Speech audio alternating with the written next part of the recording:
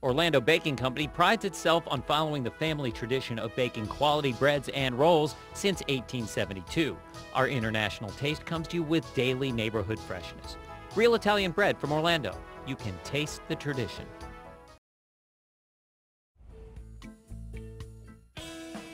Skulls are cool, you know, and everyone can feel one. Just, start grabbing your head. A hands-on experience? The Humans, a Field Guide exhibit is already getting plenty of thumbs up. There are very few animals that have an opposable thumb, and primates have opposable thumbs. Many of them do anyway. And with that, we've had a variety of specific adaptations over evolutionary time that has led up to perhaps one of the most useful features in animal morphology in the history of the Earth. It's the first new exhibit since the Health Space Museum melded into the Cleveland Museum of Natural History. There won't be a separate human health gallery, but human health is being blended into existing galleries. Our new focus now is on sustainability and how humans on this planet, now that there's soon to be 7 billion of us, how can our planet remain sustainable? Well, human health becomes a huge issue there. If we look at a human skeleton, we're going to talk about why humans suffer certain things. Why do our backs hurt? Why do we break our hips? Why do we hurt our knees? Why do we sprain our ankles? All these are understandable from an evolutionary standpoint. Ah, evolution. Turns out it's more than a trip to Planet of the Apes. There was an ancestral animal species that eventually gave rise to all the different animal species we see. So it's neat to be able to compare stuff like our skeletal morphology, the shape of our bodies, the way we move, the way we eat. All those different things show this change in our ancestral lineage over time. So why not compare ourselves to a snake? Why not compare ourselves to mammals that, maybe walk on all fours as opposed to us being bipedal? Okay, maybe you don't need the museum to explain the evolutionary ties to, the chimpanzee, the orangutan, gorilla, got it.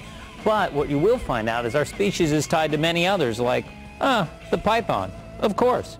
Think about it. How many eyes does a python have? 2. It has 2 ears. It has 2 nostrils. It has 1 mouth. It has a backbone very similar to ours.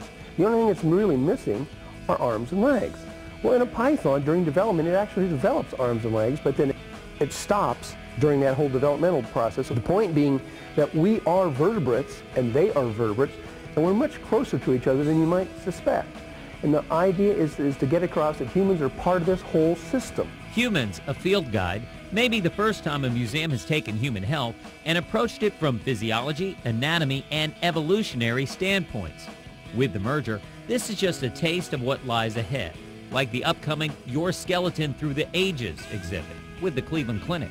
What we're going to talk about is why humans suffer certain things in our skeleton, why we have fallen arches, why we tear anterior cruciates in our knees, as I mentioned before, why we fracture our hips.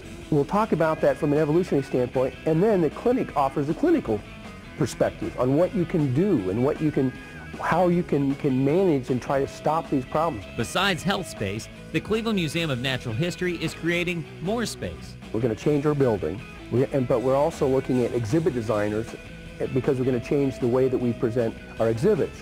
When you come here in a couple years, what you're going to find is you'll start with the Big Bang, of course, is the very beginning of everything. At roughly 14 billion years ago, we're going to talk about the origins of the solar system, the origins of Earth, the blue planet because of liquid water, the origins of life, evolution of life. Finally, talk about human evolution. Lots to cover, which is what makes a curator's job so challenging and enjoyable. We have about 5 million different objects at our disposal for study, for educational purposes, and so forth. We often try to pick specimens that tell a story that really has the visitor relate to the exhibit in question. If we put a hand out there, if we put a foot in the skull, those are things that the general public, whether they're an adult or a child, can actually relate to. Now the Cleveland Museum of Natural History is taking history back to the future. We're the youngest mammals on the planet, and you know what?